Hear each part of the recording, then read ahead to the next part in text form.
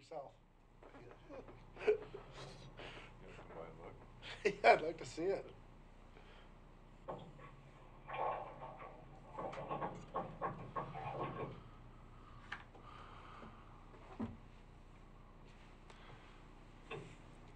Looks like we're up and running. We're good to go. Let's see if we have, John, can you hear us? Yes, sir. How about you, Court? Can you hear us okay? Actually, quite well, thank you, Commissioner. All right, very good. So we are going to have a special meeting of the Board of Commissioners here in Curry County, and Commissioner Boyce is attending another event out of town and joining us by phone, and Commissioner Herzog is ill today, and he is joining us by phone as well, so we have a quorum. And we'll start this special meeting by a Pledge of Allegiance, if you'll stand and join me.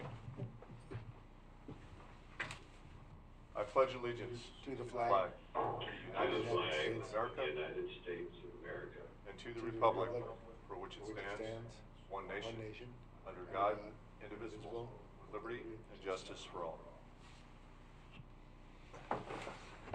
Thank you, and thank you everyone for coming today. I'm joined here at my left by County Counsel Ted Fitzgerald, and to my right, John Jesuits, also known as JJ. Any public comments today?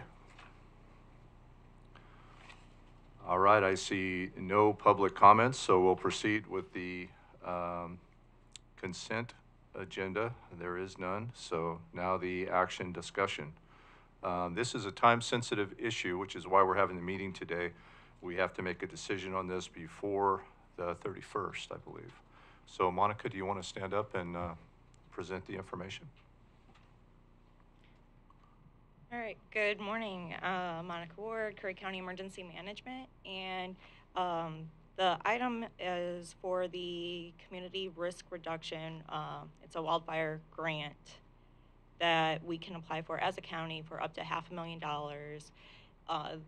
Timeline really wasn't short, but due to the ongoing emergencies in the county, it was definitely something that we had to catch up on. So I met with the Fire Defense Board because there was an option for the county to apply and the districts. Instead of the districts applying individually to duplicate the work, they've asked that the county just apply and we capture all the projects in our application.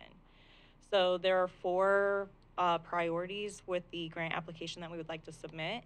The first is the Are You Ready books that we have published already, but we're going to do a wildfire edition to focus on dispensable space and the types of plants and just things that the homeowners can do for themselves to protect themselves against wildfire.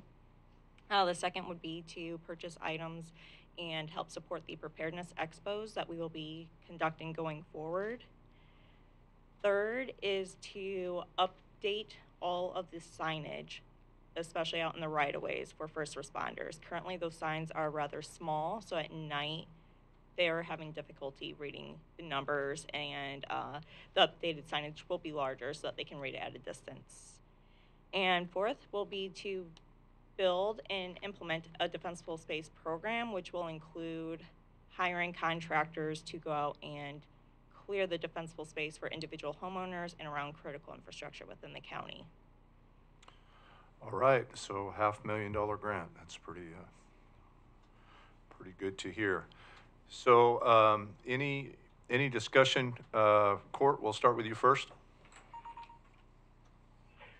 No, last year Elkhorn just very happy that this got done today and that we're just tending to business. Appreciate everyone's efforts very much. And Chair Herzog, any discussion from you? The only discussion I would have, Brad, is for Monica. When you start talking about signage, it's a hot button in Curry County, in the hinterlands there. So I don't want to get into a situation like we did years ago with Marilyn Schaefer and everybody having to change their address. And I realize it's not a change of address. It's more of a So everybody in the county right now has a 5-digit number on a green sign with white letters, white numbers. So, and the kicker's always been, in the delivery business forever, is having those people put those, where you can see them, and but there's a lot of people who don't like to be seen, so, does that make any sense? It- Brad? It does for me. And so the plan is to just replace the signs already in the right of way. The signs that the planning department already issues, we're just simply replacing those. Homeowner doesn't have to do anything, but we will also order a second sign that's smaller for their homes. It'll be their option on whether they want to put it there. But right now, I believe everyone does have a sign in the right of way for their address. It's just, I mean, when we went on the back roads, some of them you can't even find because they're covered with foliage and they're really small. So it's creating a life safety issue for the fact that first responders cannot actually find these homes. And like if you have a longer driveway, it's going to be at the end of your driveway on the main road, so that the first responders just know what addresses are down that road. And Monica, do you have a dimensions? We are getting those quoted right now. I do not remember the dimensions off the top of my head because we were just trying to get quotes so that we know how much of the grant to set aside for the signage alone. And Monica, my understanding is if you don't want one, you don't have to get one. If you do want one, it will be a replacement sign, and the type of sign will be more visible to a first responder under adverse conditions, correct? Correct. Right now, the signs are small enough that when the numbers reflect, it's just a blurred white line. And they're having to slow down to try to figure out which address they're actually at, which is just delaying their response time. Right, and having been in that position and responding to those types of calls, I can tell you that that's a critical piece of information. So I would encourage people to reach out and get one. If they don't have one, can they get one, Monica? Correct. If they should have been provided one when they were given an address by the planning department. Okay. All the green signs that we see in the right of way, those were provided by the planning department, and those are the priority to upgrade Okay. with this grant. And the signage, it's completely dependent on whether the homeowner wants it. Correct. Perfect. My wife put our sign on a rock, so I wouldn't mess with her. Mr. Barnes? Is there any match or cost share? No, no cost share. Any further discussion, Commissioner Herzog? No, sir, I'm ready to make a motion then, when you're ready. Mr. Boyce? No, I'll just wait for the motion. Thank you, Vice Chair Alcorn. All right, I'll entertain a motion then. I move that we, accept this, grant, this wildfire grant, for $500,000 and move forward, that is deemed necessary.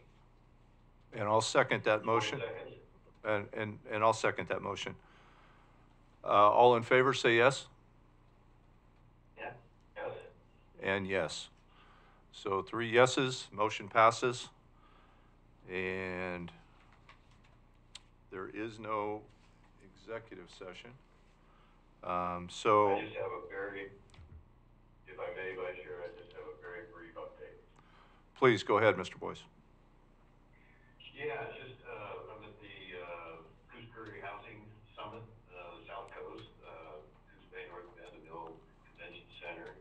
We've got, and I'm kind of honored to MC, we've got about 115 people here.